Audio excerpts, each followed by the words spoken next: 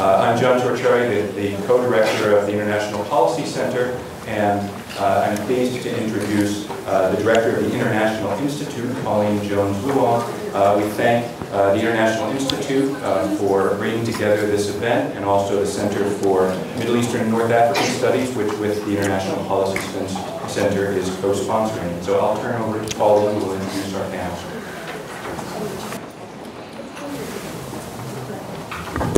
Thanks, John. Welcome, everyone. Thank you for being here. And welcome to the International Institute's roundtable on ISIS, Understanding ISIS, Evolution, Ideology, and Implications. This event, of course, would not be possible without the co-sponsorship of the International Policy Center, so thank you very much, John. And thank you to all the staff that also made this possible. Thank you to the Center for Middle Eastern and North African Studies for their co-sponsorship. Thank you to Thea Rowe, the program administrator at IPC. Thank you to Margot Lakin, our communications director for the International Institute.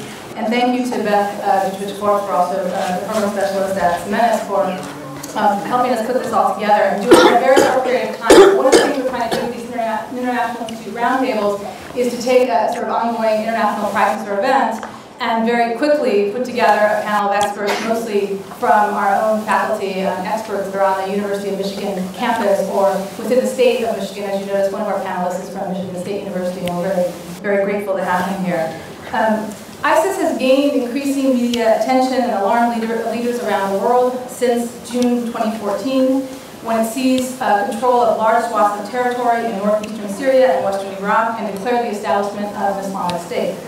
But this Islamist extremist group, also known as ISIL, or the Islamic State, has been growing in strength and popularity for several years, and some would argue the roots of its grievances are centuries old. This International Institute Roundtable brings together 4 experts to shed light on different aspects of ISIS, its ideology, its origins, its popular support, and the impact it has or is having on the international system. Our 4 panelists I will introduce in the order in which they are going to speak today. First, Professor Wang Cole, who is the director of the Center for Middle Eastern and North African Studies and a professor of history here at the University of Michigan. Second, Professor Mark Tesler, professor of political science and formerly the vice provost for international affairs at the University of Michigan. Professor Mohammed Khalil, professor of religious studies at Michigan State University and the director of the Muslim Studies program. And finally, James Morrow, professor of political science here at the University of Michigan. Before we begin, I want to ask you to please hold your questions until the end. And please feel free to write them down on note cards that will be passed around the audience. You can address your questions to specific members of the panel or to the panel as a whole. I will read the questions from this podium and then ask the panelists to respond to those questions. We hope this will expedite questions and allow for as much discussion and participation from the audience as possible. So without further ado, I will hand it over to Professor Wang Cole.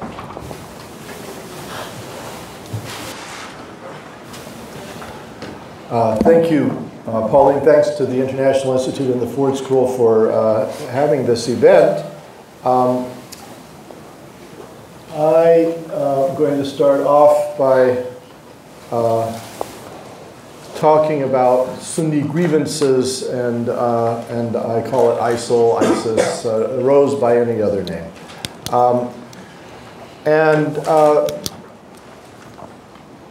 What I'd like to suggest is that the collapse of the state that we've seen in Syria and Iraq is primarily an economic phenomenon, and the conflicts that we are seeing in the region are primarily economic in nature. They have to do with the transition from, broadly speaking, socialist states, ones on somewhat the Soviet model, very large public sectors. In Iraq, there wasn't so much private industry until the 80s. As these countries have moved from, when you move from a socialist state to a neoliberal capitalist one, apparently you can do it right or do it wrong. So Argentina did it wrong, collapsed. Turkey, not so bad. Russia seems to be having trouble. So Syria and Iraq are situations where there must be some intervening variable between these political ideologies that accounts for why it can be done successfully or unsuccessfully. But in any case, I can't tell you what those are.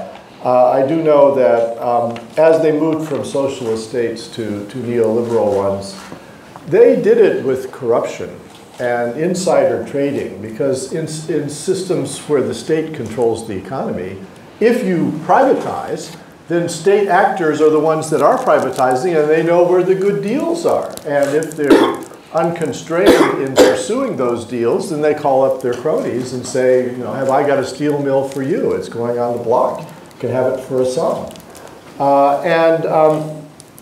In Syria and Iraq, this transition was exacerbated also by the ways in which the societies are composed of religious and ethnic groups. And I think those religious and ethnic divisions now have come to the fore in a big way, but they're not essential. You go back to the 1950s and read the newspapers in Syria and Iraq. Nobody's talking about Sunnis and Shiites. They're worried a lot about communists. And there's something called the Ba'ath Party, which is, you know, Arab nationalist and socialist and anti-imperialist. But even in the US diplomatic documents, if you read them for those era, the real question is, is there going to be a China situation, or the president's going to go communist? But because of the transition to neoliberalism and the way that it was done in a very corrupt way, and the creation of crony capitalists associated with the regime, it starts to matter which ethnic group the cronies are from. Because somebody's getting a lot of the goodies here, and somebody's ox is being gored, and they're being denied services and access to the state. And then people start to mobilize their political, their ethnic identities and religious identities. So in Syria, the revolt against the Ba'ath regime began really with farmers protesting not having enough water. The state wasn't arranging the irrigation properly as it used to. And there was a long-term drought in these regions, which has fed into the state collapse, and which may well be a result of climate change. It's not that we've ever had droughts before in the Middle East, but this is a very severe and long-lasting one. And the region is very arid and could be changing. So the farmers, you know, can't make it. And then they go to the cities to look for jobs as day laborers and construction workers. And then the 2008-2009 collapse came along globally, and there just wasn't much construction work to be had. So if you look in Syria, the original protests down in Deraa were water protests by farmers, and in the depot town where the farmers' markets were. And then around this sort of Homs and Hama, the center of Syria, it was in the slums where the workers didn't have jobs, and they had come to find a livelihood having failed as farmers because of the water crisis. So the crisis of global capitalism and the crisis of climate both intersected there in Syria, and similar things happened in Iraq. And of course, Iraq was complicated also by the US invasion of 2003, which is the damn foolest thing this country's ever done, in which the Bush administration overthrew the Ba'ath government, which was, as I said, a socialist government, and despite some Sunni Shiite tensions of some severity in the 90s, there were a lot of Shiite Ba'athists, and so the party had some buy-in across the country. But when the Americans came in, and sometimes they were pushed into it rather than plotting at it, essentially they brought a Shiite elite to power.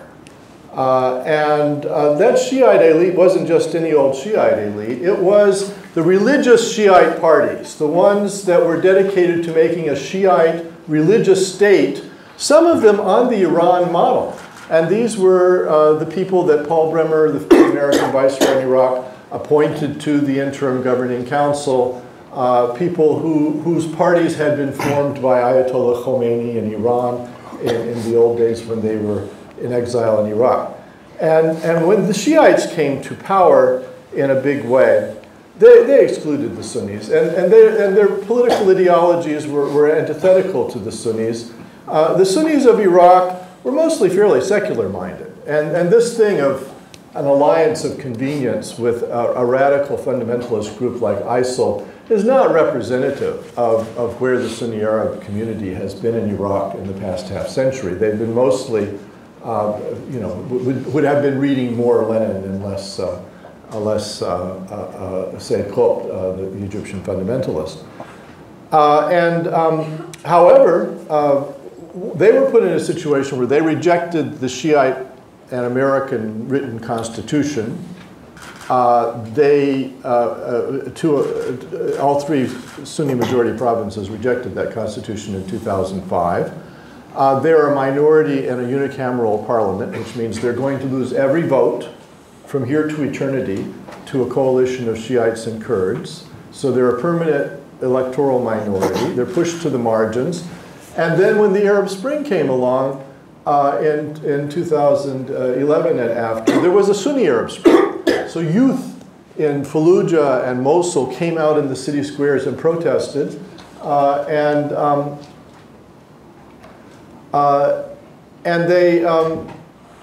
they wanted political openness of a sort that the hardline Shiite Prime Minister Nouri al-Maliki was not offering them. And the Iraqi government, which, as I said, was in the hands of Shiite fundamentalists, deployed helicopter gunships against these peaceful protesters and crushed the protest movement in the past 3 years in the Sunni Arab areas. Well, if the message is, you've been made unemployed because the Americans and the Shiites together abolished the state factories and other state enterprises that had provided employment in places like Mosul. And unlike what you may have been taught in Economics 101 in America, there is no magic hand that will create an entrepreneur class out of nothing in a place like Iraq if you overthrow the government. So there was just widespread unemployment once they got rid of those state enterprises, in the Sunni Arab areas in particular, and they often even brought their Shiite friends and relatives to fill the jobs of that the Sunnis had been fired from. And Paul Bremer has admitted that it was one of the great mistakes that he made to go along with this Shiite plan to fire the Sunnis from their jobs on the grounds that the Sunnis had been Baathists. So it was something called de-Baathification, and they likened them to Nazis. But they weren't Nazis. And anyway, the Nazis went on in Germany in the 1950s in their same jobs. The Nazi high school teachers, almost none of them were fired. And in fact, if you look at the high political elite of Germany in the 1950s, full of former Nazis. So the Shiite Iraqi line that they were just doing what was done in occupation Germany is not true. And it was very unwise what they did. And they just pushed the Sunnis to the margins. These were the capable people in Iraq. They were the equivalent of West Point graduates and Harvard Law and high politicians and the people who manage things. And they were all told, you're now unemployed. If you behave yourself, you might be able to get a job as a shoe shiner to the Shiites. And so they went into rebellion. And there were Baathist cells that went into rebellion. Secular ones, the leftist ones, then there are tribal ones, there are neighborhoods, and there are fundamentalist ones, some of them hooked up at some points with Al-Qaeda. And what happened really in June of this year was that having tried everything, having been locked out of politics, having been marginalized, having been not given services, and so forth, the remnants of the Baathist elite, the secular Arab nationalist, socialist elite, and some Sufi orders, these are mystical orders in Sunni Islam, in Mosul, made a deal with the devil. ISIL came to them and said, we can rescue you from the Shiites. We'll throw them off. And Mosul and other cities conducted an urban uprising against the Iraqi army. It wasn't that 5,000 ISIL fighters came down and conquered Mosul. They hooked up with Mosul. It was more like a blind date. And what happened really was more like Tahrir Square in Cairo, where the Mubarak government was overthrown by people in the street. The soldiers who ran away were told that, it talked about masses coming at them, throwing stones at them. Well, if you've got a city of 2 million people rising up against 70,000 soldiers, it's not clear who takes that one. These soldiers were mostly Shiites from the south, and they were darned if they were going to die way up north in Mosul for the al-Maliki corrupt government, and especially since their officers ran away. So this conflict, which, as I said, seems to me mainly to have been regional and economic, has now been reworked into fundamentalist far-right Shiites versus fundamentalist far-right Sunnis. And in that form, the problem is insoluble, because what's now happened is that the Obama administration has allied with the Shiites and the Kurds to conquer back the Sunni Arab areas of Iraq. And the optics of that are not going to look good. I mean, that's like, allying with the Irish government to conquer England. It would look like Catholics conquering Protestants, right? So I predict dark days ahead.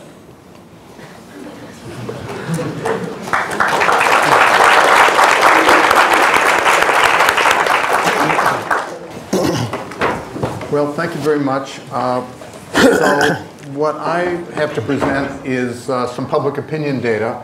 I've been part of a couple of international teams that have been doing surveys in the Middle East, and Iraq is one of the countries in which the surveys have been done. So I have some data from a couple of early surveys from 2004 and 2006, and a couple of later surveys from 2011 and 2013. I'm just going to kind of give you a feel for them. These are kind of descriptive, just quick pictures. I'm not going into a lot of detail, but I think they're actually pretty consistent with the framework that Juan laid out. And I'm happy to talk about methodology if there's interest in it. It's probably not really necessary. You can read up here the main points. These are nationally representative samples. They were done by a very qualified firm, and as I say, I'll be happy to talk more about them. So for one of the first slides, this has to do with sectarianism, and this is part of an interview schedule that has actually quite a large number of questions about sectarian identity. This is just one of them. It's one that's a good predictor of some of the other questions.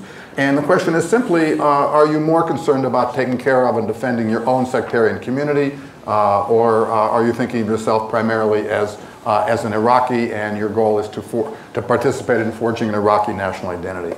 What stands out in this picture is that for all of the groups, less for the Kurds are somewhat divided, and if you know something about Iraq, that's not surprising. But there isn't, kind of consistent with what Juan Cole was saying, there is not a lot of support for my community first. We don't see a lot of expressions of sectarianism. That comes through in some of the other items in the survey as well. And secondarily, while that's true in general, it's even increased. The intensity of that is increased if we compare 2004 and 2006. The distributions are skewed even more toward the national identity and away from the my community dimension. And although the Kurds remain somewhat divided, even they are skewed to some extent in that direction now. It'd be interesting, there are some analyses that we've done to kind of figure out what are some of the determinants of that, what predicts if someone is going to be more toward one pole or to the other pole. A question that's interesting is to what extent it might be, among other things, a product of a kind of resistance to the American occupation, which was broadly unpopular. But it also has to do with something that Juan Cole was saying, that sectarian identities were not at the forefront of thinking of large numbers of people, and the data seem to support that. Second, we asked them, although this is not really terribly pertinent for today's discussion, we asked them about how they thought about the American forces there. And as you can see, again, there is strong skewing in terms of opposition, even among Shia, and that number gets even more pronounced if we look at 2006 as opposed to 2004. There is not a very favorable impression of what the US is doing there. Kurds that's less true of the Kurds, although they move in the direction of opposition as well, even though they remain divided. But this to give you a little bit of a feel for what the populations were thinking during the early years of the American invasion and occupation, and particularly the absence of strong sectarian sentiments. So moving to the present, I'm just going through this pretty quickly. Moving to not to the present, but to 2011 and 2013, two surveys that were done, and you have the dates up there. We asked a couple of different questions. One question was about how you feel about the government. And the question, as you can read, how would you evaluate the performance of the government in carrying out its basic duties and responsibilities? And the second question, which is in the next slide, and that's the last slide, has to do with political Islam, and you'll see some patterns. The pattern here is that the Sunni are skewed toward, very clearly toward a negative view of the government. It's really not very surprising if we know something about Iraq, and really it's consistent with what Juan Cole was saying. It's surprising that goes down a little bit in 2013 from 2011. I'm not sure if that's just a certain amount of sampling variation or if there was some slight decline. But even so, the Sunnis are very much skewed toward the pole of unfavorable attitudes toward the government. The Shia are skewed in the opposite direction, and that increases between 2011 and 2013. As we would probably expect, knowing what was going on in the country and the ascendance of a Shia-dominated regime, that Shia, although there is more division than one might have expected, they're not overwhelmingly of the opinion that the government is doing a good or a very good job. But certainly compared to the other sectarian communities, they're very much in that direction. And the Kurds are somewhat divided and remain somewhat divided, but they move toward a more negative position over the course of this 2-year period between 2011 and 2013. Finally, the last slide, and then I'll just try to summarize some of the takeaways from this. The last slide asks people what they think about the role of Islam in political life. In this battery, this is part of something called the Arab Barometer. We did this battery in 12 different Arab countries. There are actually quite a large number of questions about Islam's political role and the role of the Sharia and a whole series of questions. I picked out one question that's pretty representative of what one would find on most of the other questions. There is a little bit of variation from question to question. And here we see, again, clear sectarian differences. In 2011, in the earliest of the surveys we have, it's the Sunni that overwhelmingly say religious leaders should not influence public government decisions, that express a more separate government and religion and politics kind of point of view, a more secular point of view. And the other two communities are essentially divided. I might say also that division, the Sunnis of Iraq are the outlier here in terms of what we're finding in the Arab Barometer. In general, there is pretty much of a division of opinion about whether Islam should or should not play an important role in political life. And that division is reflected in the other communities. It's very much what we found in most of the other countries with some cross-country variation. But the Sunnis stand out as much more secular in their orientation. If we shift to 2013, kind of referencing the alliance of convenience, I guess that's what we call it, that Juan Cole was talking about, we see that it is the Sunni who are more supportive of, although still divided, more supportive of Islam playing a political role, want Islam to be part of the government process. That's the political formula they endorse more frequently than the other groups. And both of the other two communities have shifted more toward a more secular perspective. So what emerges from this is that sectarianism is not very pronounced in the early years. The various questions we asked to try to get a sense of how important it is to be a Shia as opposed to, or a Sunni as opposed to an Iraqi suggest that there is not a lot of sectarianism. Clear differences between the communities emerge during the later period. The predispositions either with respect to evaluation of the government or with respect to the role that Islam should play in political affairs differentiate the communities, with the Sunnis on one end, the Shia on another, and the Kurds kind of in the middle. So if we want to talk more about some of these findings in the Q&A, I'll be happy to do so, but this is to give you a sense for how things look from the ground. Thanks.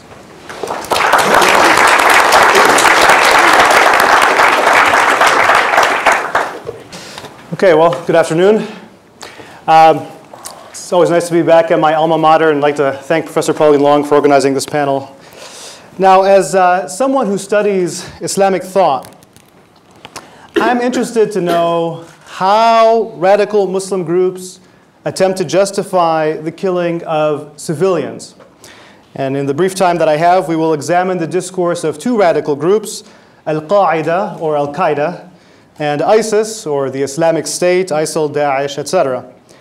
Now, at the outset, I should stress that although the Iraq branch of Al-Qaeda was the precursor to ISIS, ISIS and Al-Qaeda Central are two distinct organizations. Al-Qaeda has essentially disowned ISIS, and ISIS has attempted to establish a state apparatus. But the differences run deeper. Consider, for instance, ISIS's publicized execution of James Foley and others. ISIS seems to be using publicized executions as a vehicle for enticing potential recruits. As for Al-Qaeda, although its terrorist attacks were certainly intended to attract attention, the organization has generally avoided publicizing executions. But whereas Al-Qaeda has tended to publicize its discourse by releasing various recordings of its leaders and publishing and posting numerous statements, ISIS thus far has given us relatively little material to work with. That makes analyzing their logic relatively difficult. Nevertheless, despite the profound differences between Al-Qaeda and ISIS, we have good reason to assume that both follow ostensibly similar lines of thinking when it comes to their legal justifications for the killing of civilians. So what I'd like to do now is look at how Osama bin Laden attempted to justify the 9/11 attacks within an Islamic legal framework, and then draw comparisons to the only widely broadcast speech by the current leader of ISIS, who goes by the alias Abu Bakr al-Baghdadi. First, bin Laden. In 1998, bin Laden and 4 other individuals issued a joint fatwa, or legal opinion, calling on Muslims to fight and kill Americans. Bin Laden and company present this call to arms as a defensive jihad, a defensive struggle against an oppressive force. Bin Laden's 3 specific grievances are: 1, the U.S. military occupation of Saudi Arabia; 2, U.S. support for Israel; and 3, the U.S. imposed sanctions on Iraq that allowed for the death of numerous innocent children. 3 years and a few Al-Qaeda attacks, terrorist attacks later, 9/11 occurred. Approximately 40 days after the attacks, Al Jazeera interviewed bin Laden. Here is a portion of that exchange. Defending the legitimacy of the 9/11 attacks, Osama bin Laden says, "The killing of innocent civilians, as America and some intellectuals claim, is really very strange talk. Who said that our children and civilians are not innocent and that shedding their blood is justified, that it is lesser in degree. When we kill their innocents, the entire world, from east to west, screams at us, and America rallies its allies, agents, and the sons of its agents, who said that our blood is not blood, but theirs is." The reporter then asks, "So what you are saying is that this is a type of reciprocal treatment. They kill our innocents, so we kill their innocents." Bin Laden, "So we kill their innocents, and I say it is permissible in law and intellectually, because those who spoke on this matter spoke from a juridical perspective." Here he's referring to Muslim jurists, Muslim scholars of Islamic law, who condemned the 9/11 attacks. The reporter asks, what is their position? Bin Laden, that it is not permissible. They spoke of evidence that the messenger of God forbade the killing of women and children. This is true. Reporter, this is exactly what I'm asking about. Bin Laden, however, this prohibition of the killing of children and innocents is not absolute. It is not absolute.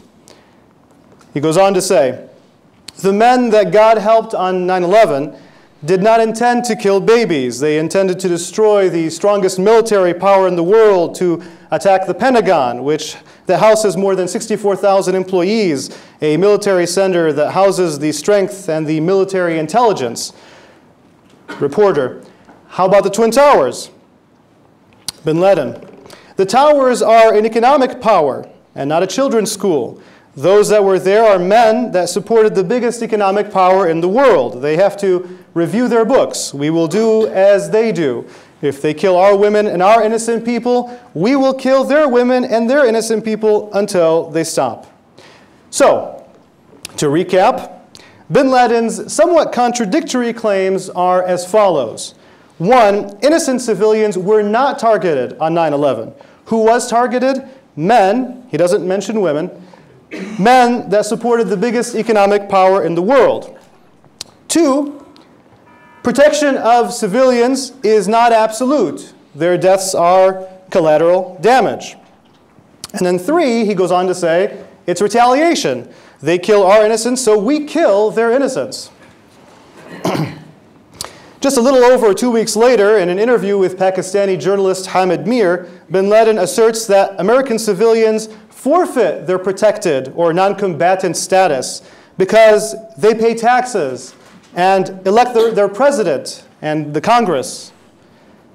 Elsewhere, bin Laden maintains that his method of fighting the United States is a matter of necessity or darura. In other words, he's saying it is necessary to kill American civilians because there is no other way for Muslims to defend themselves against such a powerful foe. Desperate times call for desperate measures. Now, contrary to popular belief, numerous Muslim jurists and leaders from California to Cairo to Qum to Kuala Lumpur condemned the 9/11 attacks in September of 2001. These include some of the most outspoken critics of the United States, such as the ever-controversial jurist Yusuf al-Qaradawi. In fact, if you study Georgetown University's 2009 list of the 500 most influential Muslims in the world, and it's an imperfect list. I think they included an Arab Christian on the list, and they ranked the top 50, I think, and had the King of Morocco at number 3. No offense to Morocco. But if you study the list and you look at these influential Muslims, you would see that the vast majority rejected the 9/11 attacks. And according to a major 2008 Gallup poll, the same is true for Muslims in general. Bin Laden had argued that the 9/11 attacks were retaliatory. According to most Muslim jurists, however, there are limits to retaliation. Bin Laden had asserted that the innocents killed on 9/11 were collateral casualties. According to numerous jurists, however, the collateral casualties justification fails when combatants are not directly targeted. Bin Laden had argued that American civilians who aid and abet the US government forfeit their protected or non-combatant status. According to numerous jurists, however, it takes more than voting and paying taxes for individuals to be deemed legitimate targets. Finally, bin Laden had argued that his method of fighting the United States can be justified through the Islamic legal principle of necessity or darura. According to numerous jurists, however, necessity cannot be invoked to justify heinous acts. And now we turn our attention to ISIS. And of course, everything I have to say about ISIS is tentative, because what I say today might not hold true tomorrow. My focus here will be Abu Bakr al-Baghdadi's only widely broadcast speech, a sermon given in Mosul last July. Unlike bin Laden, al-Baghdadi declares himself to be a caliph, or the head of a new Islamic state.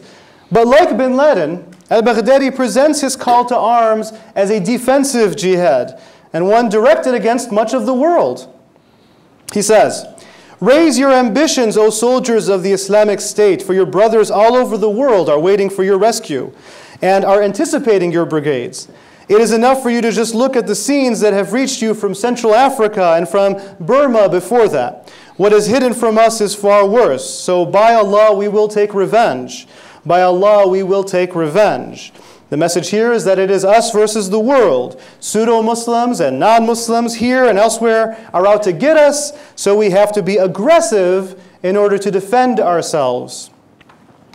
Al-Baghdadi goes on to rebuke critics who describe ISIS as a terrorist organization. If ISIS acts qualify as terrorism, he asserts, then terrorism is to refuse humiliation, subjugation, and subordination. It is to insist upon your rights and not give them up. Then, in an attempt to rebuke the United States and others using sarcasm, he states, "But terrorism does not include the killing of Muslims. All this is not terrorism, rather it is freedom, democracy, peace, security, and tolerance. Implicit here are some of the same justifications for killing that appear in bin Laden's discourse. And of course, we see an explicit call for retaliation. As with 9/11, we find numerous Muslim jurists rejecting ISIS's method of fighting, even if they share many of their grievances. An obvious example of this rejection would be the open letter to al-Baghdadi, which was signed by over 120 prominent Muslim jurists and leaders. Although it appears that the vast majority of Muslims reject ISIS, it is an organization that continues to attract new members who find the call for revenge compelling, especially in the fragile Iraqi and Syrian contexts, where you have many Sunnis who view various non-Sunni and even other Sunni factions with suspicion and contempt. Therefore, as it stands now, the most that Sunni jurists can hope to do is limit, not terminate, but limit the ideological influence of ISIS. To be sure, the fight against ISIS will require more than Muslim jurists simply condemning them. As Professor Cole has indicated, there are, of course, many issues beyond the purview of Islamic law that must be addressed and redressed. Thank you.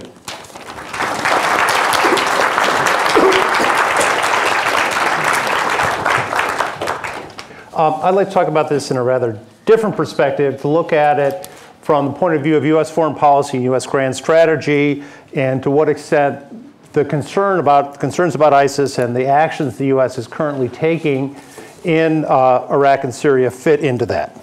So, where I want to start with first is a little bit of talk about general principles here. Being a political scientist, I like to talk about those things. And here's an observation that the international system is both shaped by the domestic institutions of states and shapes them in turn. So we have an interdependence of the two. And in specific, the principles and the norms that exist in the international system are in part created and enforced over time because they help national leaders address the issues that help them to maintain power domestically. I'll give you a few examples of this in a little bit. At the same time, domestic politics matters because it helps to create the incentives that leaders face in international politics. That is, they take actions in international politics in part to advance the interests of their people within their country whose interests they purport to advance. And so the two of them are then interdependent, that they're not easily separable. And in particular, the basis of the legitimacy of the state, why the state exists, whose interests it serves, what it does, influences what norms and principles can be created and sustained in international politics. That is, the character of international politics overall. So here are the questions about why does the state exist and what is its purpose? That helps to shape the aims of the state because that understands what citizens expect from their state and how their leaders then will try and meet those expectations in ways that will allow them to do this. It also influences things because it affects the ability of the state to extract resources from the population that in turn give it power internationally. Or to put it another way, international norms then, in some sense, advance the purpose of the state. And this is one reason why they're contested in world politics generally, is that they have real consequences both internationally and domestically. Okay, so where I want to start with to think about US global strategy then is to talk about competing models of state legitimacy in the world today. The first of those is the one that in some sense has created many of the principles that undergird the world, which is the Western model. This is a belief in liberal democracy as the way to organize politics with free markets. Now, there's a lot of variation across Western states in how these principles get worked out, but it's an idea that there's a marriage of both free politics and free economics. This has consequences for what the international order looks like. It advocates for an open economic international order, for example, because you can then get the gains of international exchange through trade and finance and other ways that help advance economic interests in those free economies. A second model is what I don't have a great word for it, but I call it high-performing autocracies. These are authoritarian governments, so they reject the idea of liberal democracy, but that engage in the market economy internationally. If you want the two primary examples of this in current world politics, they would be China and Singapore. That is, that they don't accept the international principles that go with liberal democracy, such as various notions of human rights, but they wish to engage in international interchange because they find that beneficial, because it helps to advance the state. A third model here we could think of as popular authoritarianism. And this is one in which the leader claims that they represent national interests and that they don't actually have to hold free and fair elections, because if they did, they would be elected anyways because they're sufficiently popular. And this is predominantly a nationalistic vision, which is also typically very heavily statist, in the sense that the state is heavily involved in the economy and influences who wins and loses. If you want to think of the two primary models of this in current world politics, they would be Russia and Venezuela. And the fourth model is Islamicist, which is here the principle in some sense is the claim that the government exists to embody or to foster the ideal order, which is based on Islam. And this is where ISIS fits in, because it's not the only version of the Islamist state out there. The Islamic Republic of Iran is another very different one, but it's a very extreme example of this particular form. Okay, now the thing is, these different four visions of the state imply different types of international orders. And they explain why certain issues continue to be contested in world politics today, such as the opposition between human rights versus state sovereignty that we find between those in the West versus that second model, the high-performing autocracy, and the third model, the popular nationalist. It's also questions about the openness of the global economy, because those first two types of systems are quite happy to have an open global economy, whereas the third and fourth generally are opposed to that. Then what makes ISIS particularly important in this model as a very extreme version of the Islamicist model is it poses a transnational challenge to the order created by the US and the West. Now that seems very far away from us, and at the moment it is, but that's in an ideological sense how it fits in the larger picture here. But of course the question is, this is far away, the other side of the world. Does this actually require a response by the United States and the West? And here's where we get into the tough part of foreign policy, which is the practical politics, is that taking actions to enforce those different international norms involves lots of different flows of costs and benefits. And many of the things that you would like to do to advance interests or values that we place a very, very strong weight on may simply be too costly to engage in. And therefore, foreign policy is involved in the marriage of the practical politics of what you can do in the world with advancing the principles that you think are important in ordering the world. And so in that sense, that although the West may advance a certain vision, that does not mean that you should therefore go out and take all possible actions to advance that vision. And in particular, what are the practical considerations involved in any sort of large-scale intervention against ISIS? Well, first of these is that there's very little domestic support in the United States for any imposition of a large-scale ground force, again, in the Middle East.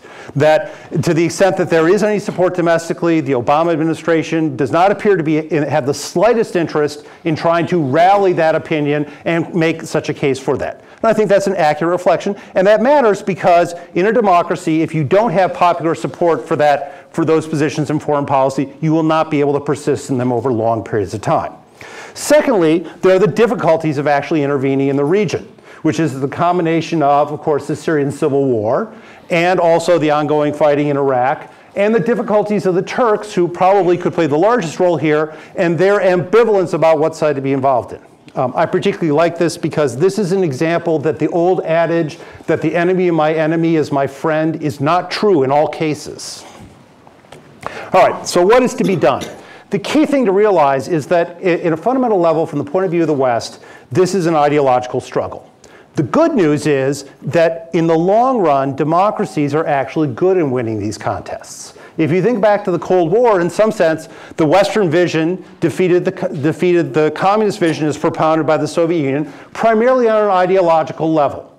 And that eventually those who lived in the Soviet Union and its satellite states came to believe that the communist system was not good and abandoned it. Now, the second part of the good news here is that ISIS's ideology, its extreme version of Islamicism, is likely to prove unpopular to most in the region. So that those who welcome ISIS, as Juan Cole accurately described, earlier this year, they're likely to feel less comfortable about this as the reality of what governance by ISIS looks like. Now's the downside of this, is that this takes decades, however. And the second hard part of it I didn't put on my slide is this is something that the West can influence only very, very indirectly. That the essential ideological solution to the problem is for Muslims to come to figure out for themselves how to reconcile properties of good governance and the like with their religion. And that's not one that the West can tell them how to do it. It's one they have to discover for themselves. All right, so then what is the policy here? Well, the other problem with waiting decades for this is that ISIS is in a position that they can do a great deal of damage in the short run. And given their acquisition of a substantial amount of heavy equipment with the routing of large numbers of Iraqi army units this summer, they've acquired a lot of heavy equipment. So what we have is practically a strategy that says that what we want to do is level the battlefield. That to engage in low-cost military intervention that will enable the United States to reduce the imbalance in force between the two sides so that local forces can contest ISIS. And that finally brings me to my last point, which is actually where the problem in U.S. in what the Obama administration has done. It's not the policy. The policy makes a lot of sense in this setting. It's the disconnect between the policy and the rhetoric. And that President Obama would quite correctly, in his address, said that we seek to degrade ISIS, but then went and added the other DE, which was to destroy it. Because the point is, the rhetoric is different from the policy. There's no interest in the United States in pursuing a course of action that would actually destroy ISIS. And the danger in the disconnect is I can already see the next release from ISIS in, say, a year, quoting President Obama about how the United States intended to destroy ISIS with a sort of a message of, we're still here. Thank you.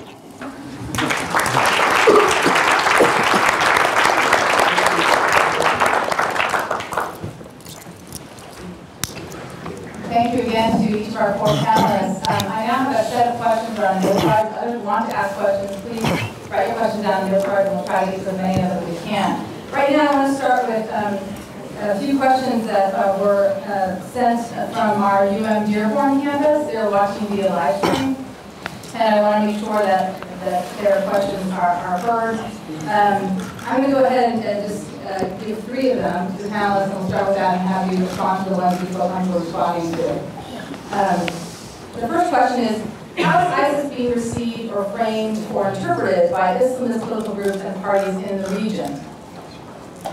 The second is, does ISIS have a political or civilian or diplomatic arm? If so, how do they try and engage with other countries' official, international, or regional diplomatic representatives? Actually, there are four questions. Sorry about this. The third is, do we have any sense of how many former Iraqi military officers are serving in or supporting the ISIS campaign? Are they integrated into ISIS or affiliated more indirectly? And finally, the fourth question is, are there signs of resistance to ISIS in the areas they control? If so, what groups or individuals are resisting? So I'm going to turn to the panelists, and anyone who wants to respond to one or more of those, or not to respond at all, that's fine. I'll then go to other questions. Thanks. Do you want to come here? I think from here is good. So I don't have an answer to, a good answer to all those questions, but we do know from our surveys in the Arab world that support for Islam playing a political role is decreasing pretty substantially and pretty significantly. There's some variation from country to country, but as a result of what's happened during the Arab Spring and subsequent events, the rise to power of Islamist governments in a number of really key countries, Tunisia and Egypt, popular discontent with those governments, fueled perhaps in part by some things that the old regime did, but basically by the poor performance of the governments themselves, and those governments falling from power. And most recently we had an election in Tunisia where the quote-unquote secularists, that's probably not the best term, won. I think it's a pretty good it's pretty good to infer from this that support for Islamist government and by extension, ISIS would be evaluated on a bunch of different levels, not just in terms of their Islamic ideology and their Islamic assertions. But I think it's fair to say that support for what they represent is way down. The one other point I would make is that we do know that they've been pretty successful in attracting individuals from some of these countries to go to ISIS and join as fighters. And although this is somewhat anecdotal, we know the classes out of which those people are coming. They're not people with Islamic education or coming out of Islamic movements. They're essentially the dispossessed and the unemployed.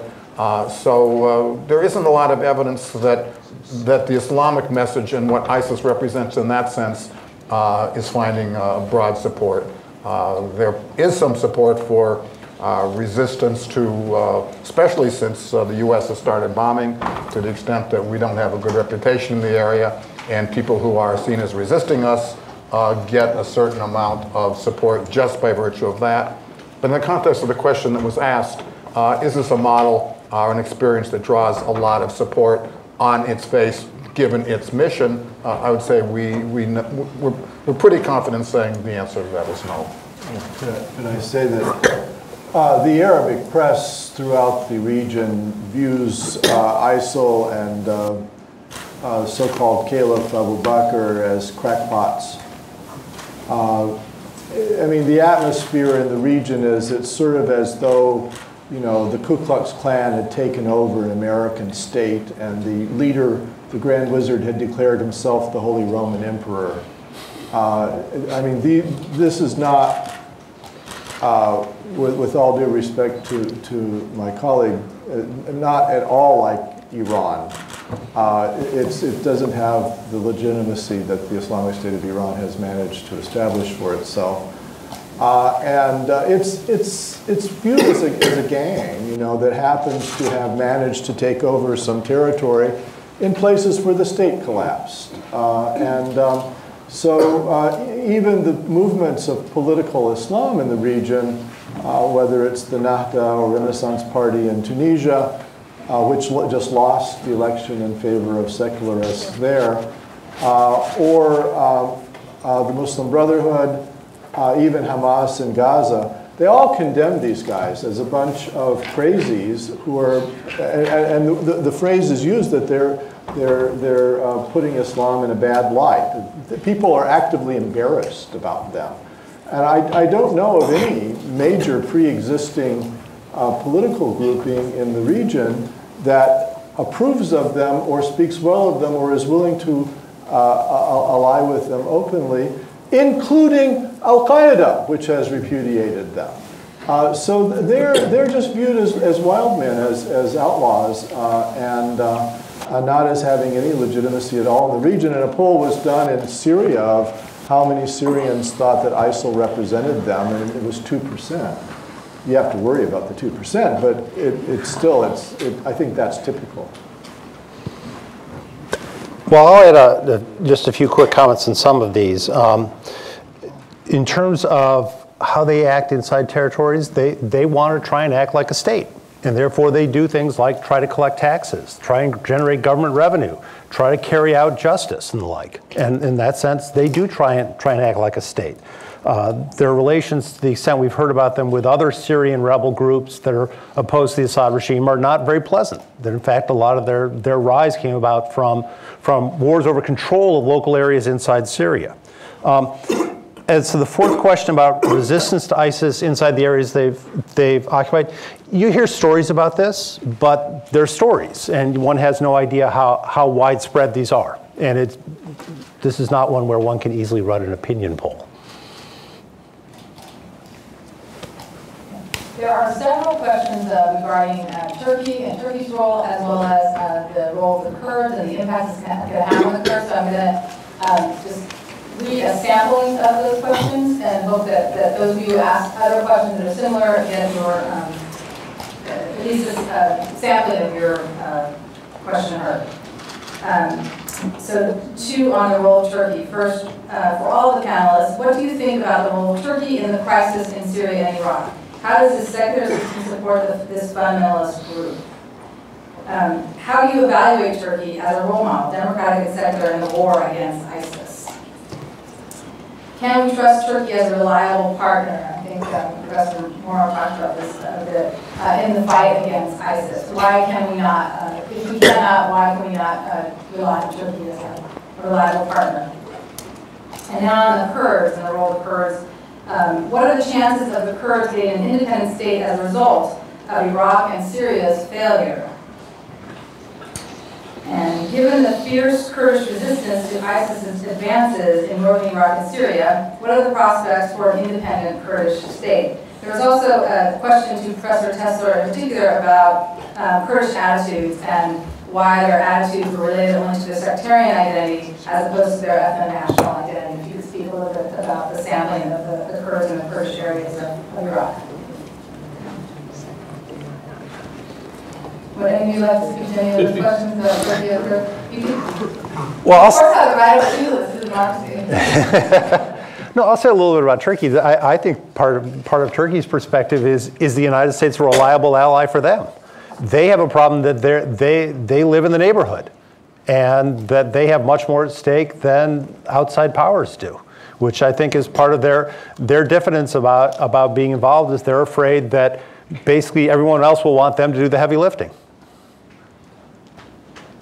Well, and we know that a couple of things that are driving Turkish assessments in this and their willingness or unwillingness to ally with us is the priority they attach to opposing the Assad regime in Syria, and in particular their worry that strengthened Kurdish forces will end up opposing, will be a force for more autonomy or even potentially independence for Kurds inside. So it's exactly what Juan said. The enemy of the friend of my enemy is not necessarily the enemy of my enemy. Yeah, right. Well, anyway, what he said is right. Are you? Yes. So with regard to Turkey, the thing to remember is that the current Justice and Development Party of Turkey tried very hard to be friends with Bashar al-Assad. This is not a situation where you can read off from political ideology, because the Justice and Development Party, you can't call it an Islamist party. It's a party which has some Islamists in it, but it's a party that made its way in Turkey by advocating for a kind of multiculturalism. You know how in the American right there's this myth about a war on Christmas and that religious people are somehow marginalized in the United States today and so forth. And that myth actually is true in Turkey. That is, religious people were marginalized in Turkey, and there was a war on the equivalent of Christmas. And secularists were in power there. And the Justice and Development Party was a vehicle for people to reassert themselves who were religious, but it didn't have as its goal overturning the traditions of the 20th century Turkish secularism in the main, maybe at the margins. But it wasn't like the Muslim Brotherhood in Egypt or like the Khomeinists in Iran who wanted, Islamic law as interpreted by medieval jurists to be the law of the land and so forth. So they were perfectly happy to cooperate with the secular Baath government in Turkey, in Syria, and indeed they had big plans for a kind of Turkish economic imperium in the Middle East. They vastly expanded their trade in the Arab world, which was on top of the trade with Europe. So they added about 25% to their trade by reaching out to places like Syria. So when the Arab Spring broke out and the Syrian people rose up against the regime, the Assad regime decided to deal with this by drawing up tanks and firing tank shells into the middle of civilian peaceful demonstrations and just killing people. Or they put snipers up on the roofs of buildings and fired into the middle of the demonstrations. And they would kill like 8 per demonstration. It was very clear that they had a kind of quota to try to scare people from coming back out, in which they failed. But as things ratcheted forward, the fact that the Alawite Shiites dominated the upper echelons of the government and many of the protesters were Sunni Arabs from the center of the country made it increasingly look like a sectarian struggle. And the Justice and Development Party represents the Sunni, sort of more committed Sunnis of Turkey. So it was impossible for them to stand with al-Assad in this situation. They would have alienated their own right wing. the Justice and Development Party, and so they decided that Assad had to go. But Assad going is a big problem because the Ba'ath regime was a guarantor of stability there. What would happen if the 2 million Kurds in northeast Syria spin off and become independent? That's a problem for Turkey, which is afraid of its own Kurdish separatists and that the country could get divided by ethnic lines. What happens if Al-Qaeda takes over Syria and the Justice and Development Party is, you know, what our analysts would call moderate Islam, so they're afraid of Al-Qaeda and have cracked down on it in Turkey and so forth. So I think the analysis is exactly right. They don't exactly know what to do about all this. They want Assad to go, and they want people like themselves, kind of secular-minded, open-minded Muslims to come to power in Syria, and they don't know how to make that happen.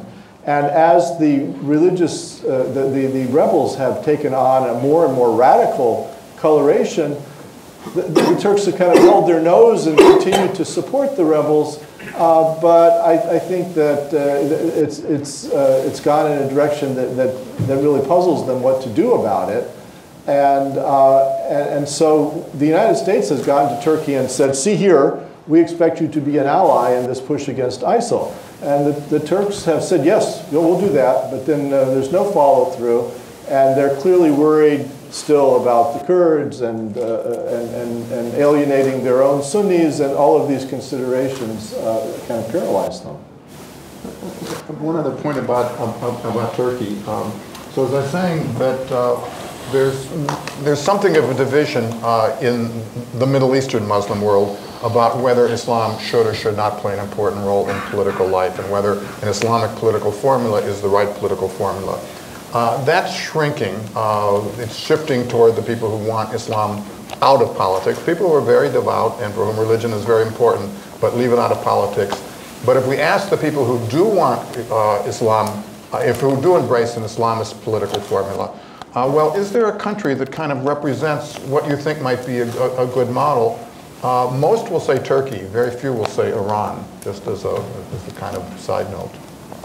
And I wasn't sure about the question about the Kurds that I was asked. Just asking you, maybe the student or the person who asked the question can come to you afterwards. Sure. Talk to you one-on-one, but asking more detail about whether the Kurds were referring to their sectarianism or their ethno-nationalism, sort of trying to parse out. Yeah, I'm not sure we asked the question that way, but it's clear the Kurds have, I mean, in terms of where they live and in terms of the language they speak, that they've got more of an identity on their own, and even under Saddam, I think that was true to some extent. In terms of the sample, they came up in appropriate proportions in a nationally representative sample. Does anyone have anything to say about the process for an independent Kurdish state? That came up a couple of times in the questions. About an independent Kurdish state in northern Iraq? Or, right. Yeah. Well, you know, the Kurds in northern Iraq are independent. They're the Taiwan of the Middle East. They're independent in every way that matters. The Iraqi National Army can't set foot in Kurdistan. When you fly to Erbil, they stamp your passport, Kurdistan, there's no mention of Iraq. They're doing oil deals without going through Baghdad. They're a state. They're independent. But it's like Taiwan. If you say that publicly, it causes a war. So we can't talk about it. There's a one Iraq policy.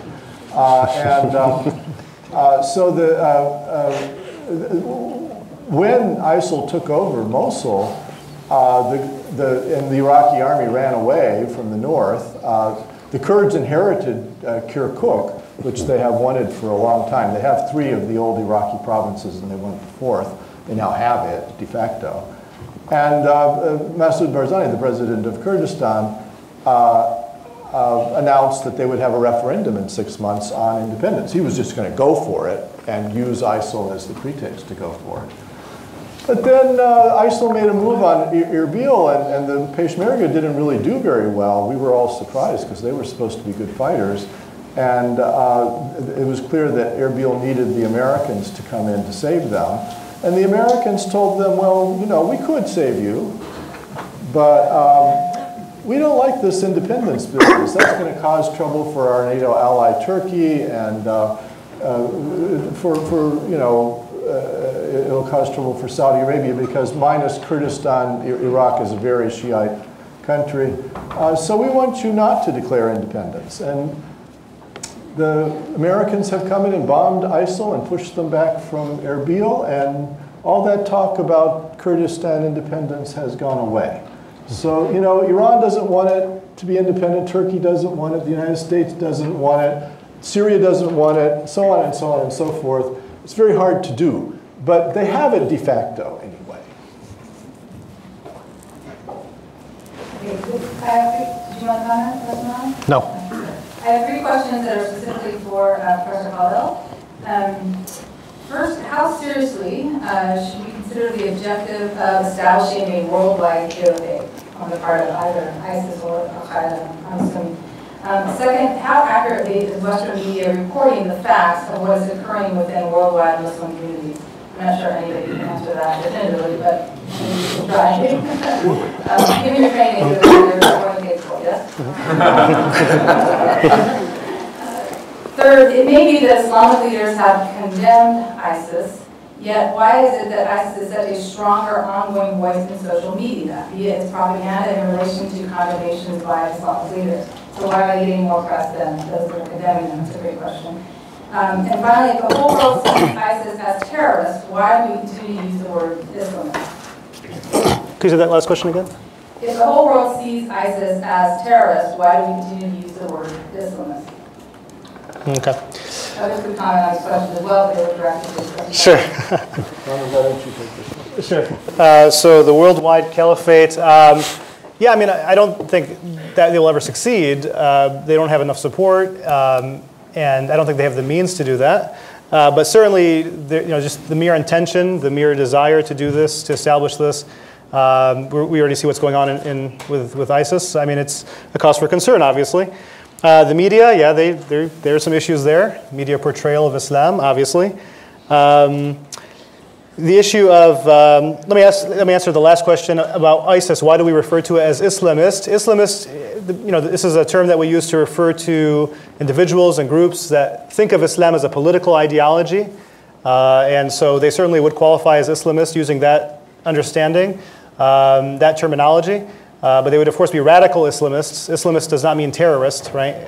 So they would be radical Islamists. And of course, this terminology, I mean, I'm not so happy, I'm not so excited about some of these terms that we use, even like the term jihadist. I think that actually encourages people.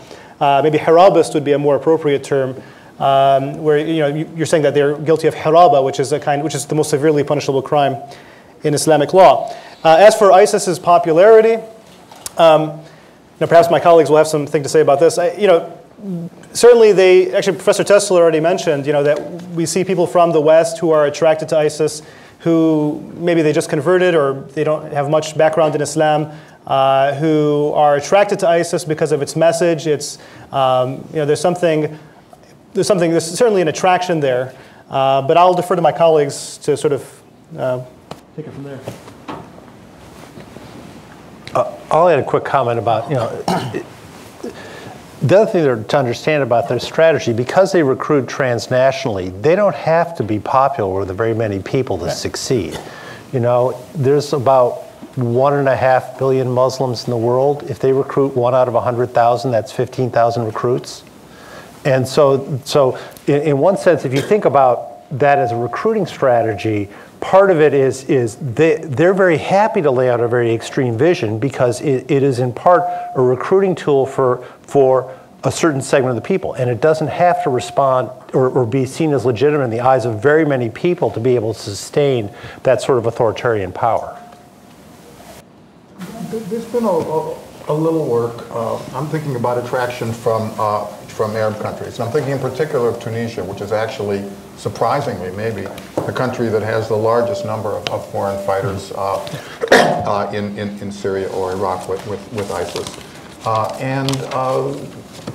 While there's a lot more work to be done, it appears, and this is sort of what I said before, it appears that these people are coming out of the really disadvantaged sector of society where people don't have much hope of a good future, are looking for something to identify with. there have been some studies in terms of how some of them are recruited and how people who go there send text messages back and try to tell them it's an important cause. So we know something about it, and it isn't really about Islam. I think that's the main point I would want to make, and that it's the resistance, or it's the promise of a better life, and maybe for some, the idea of dying and having something better in the afterlife. I don't know if that's completely absent, but it's not that they're sending out these messages and everybody says, oh, well, that's what Islam is, and gee whiz, now I know I'm off. I mean, it's really not about that. Yeah, there's no support for a revived caliphate in the Muslim world. The polling on this is very clear. There hasn't been actually a caliphate since 1258 when the Mongols took Baghdad.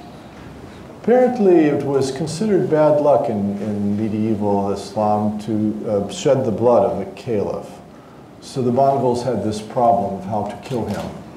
So they rolled him up in a Persian carpet and beat him with hammers. That was the last real caliph. He didn't end well.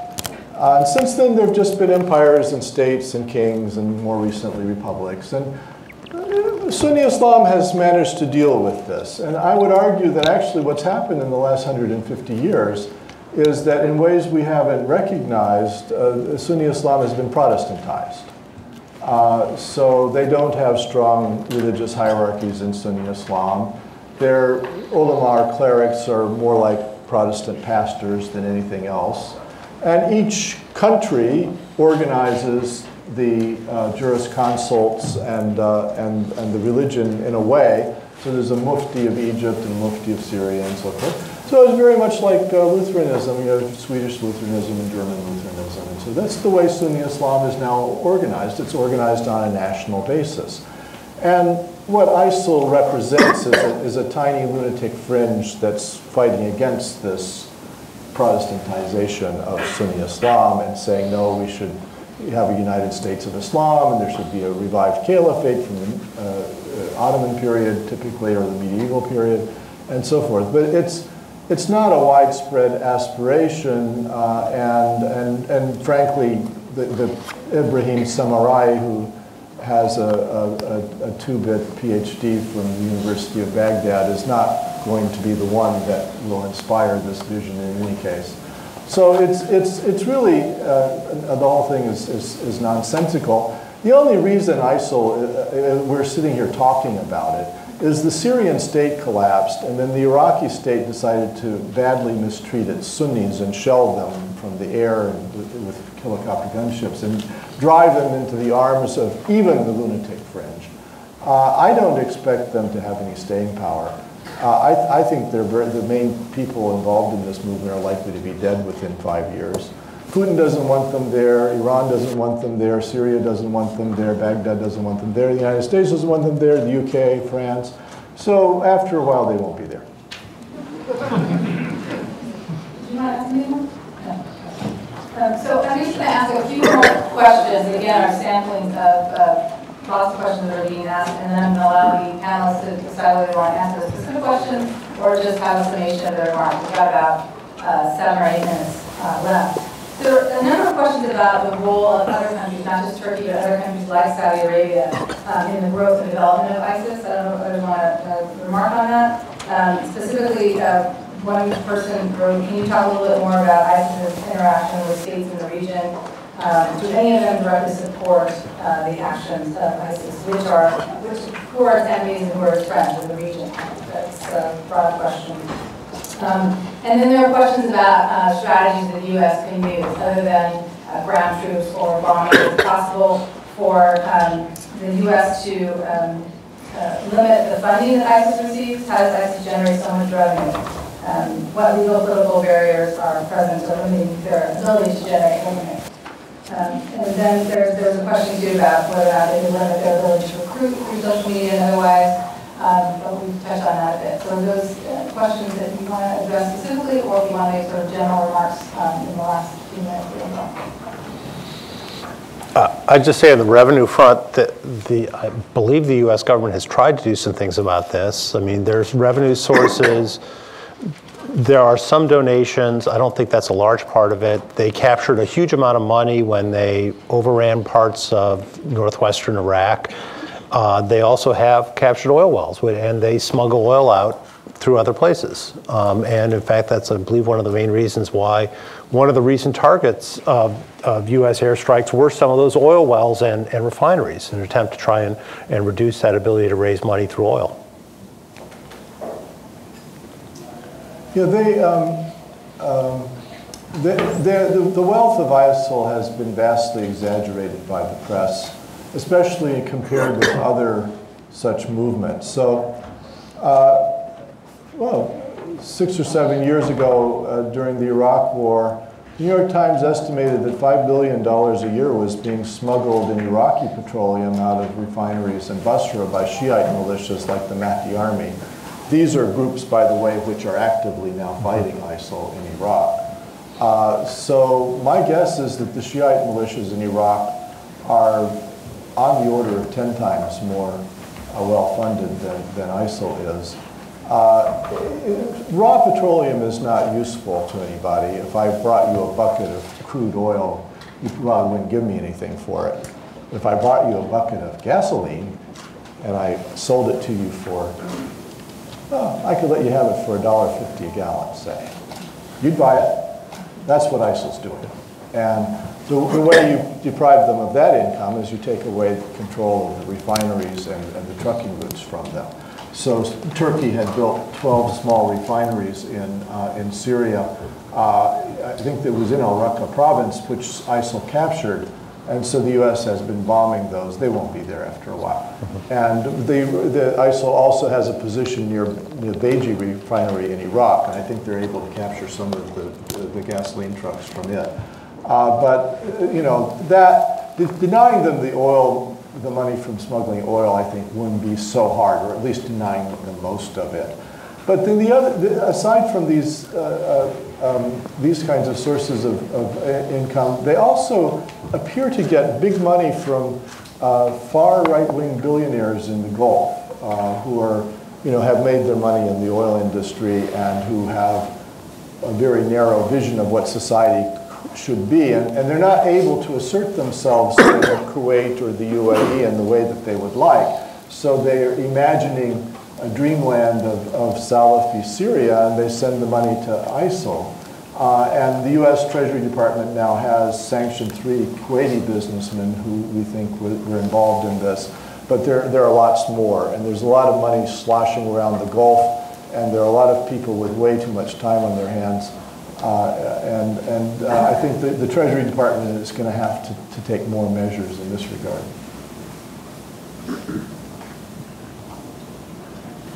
Would others like to comment on the questions, or maybe just wrap up with final remarks? That's fine. Is there a question that from the audience that's not written down on the picture? Okay. Go ahead, Joe. Is there any recommendations for improving the situation? Getting out? He wants us to end on a high note. Yeah. Is there a way out? Except to wait. Well, I don't have a good answer to that question. I think it's good that it's asked and that people reflect on it.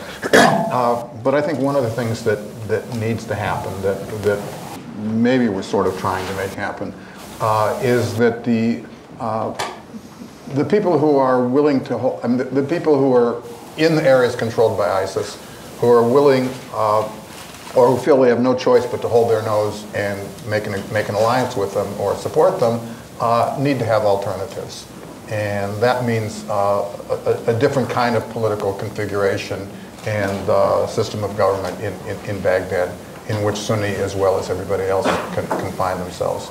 That's not terribly original, because we've been saying that and we're pushing for that. And there are forces on the other side pushing against Iran, for example. But I think, there's both the inside and the outside story. To what extent can we, is there more we can do to prevent people from going there, but limit their ability to recruit. Yeah, and we're working with some governments to try to do that, but there are going to be limits. To what extent can we change the political equations in Iraq so people are making different kinds of calculations? That's easier to say than to do, and even to spell out exactly what that would mean is kind of hard. But I think we know that part of their success has been that some of the territory they've captured, they've had support from the local population, given the things that some of us have talked about, how things look from the point of view of Sunnis in the areas where they've come in and successfully chased the Shia army out. The only other thing I would say by way of a concluding comment is it'd be nice to kind of figure out a way to divorce, and maybe this is not possible, maybe this is a question for my colleague here, but to remove Islam from some of this discussion, or to put it in a more restricted kind of context, as opposed to coming back, well, is this what Islam is really about? Well, yeah, sort of, but on the other hand, there are Islamic clerics that condemn it. In a way, we shouldn't be having that conversation. We should kind of recognize that it's really an aberration by self-appointed people. You may or may not think they have some legitimate causes given the way the Sunnis have suffered at the hands of the Shia in recent years, which is the opposite of the way the Shia suffered at the hands of Saddam in an earlier period. But to kind of keep coming back, and we haven't really done this, but it kind of is in the air when people in the US talk about it. So we're getting all these different images of Islam, and maybe they're all sort of legitimate in a certain way, and this is one of the legitimate messages, even though it's not the only one. It'd be nice if we could kind of take that out of the equation. I could not agree more. Thank you. That's good. Thank you.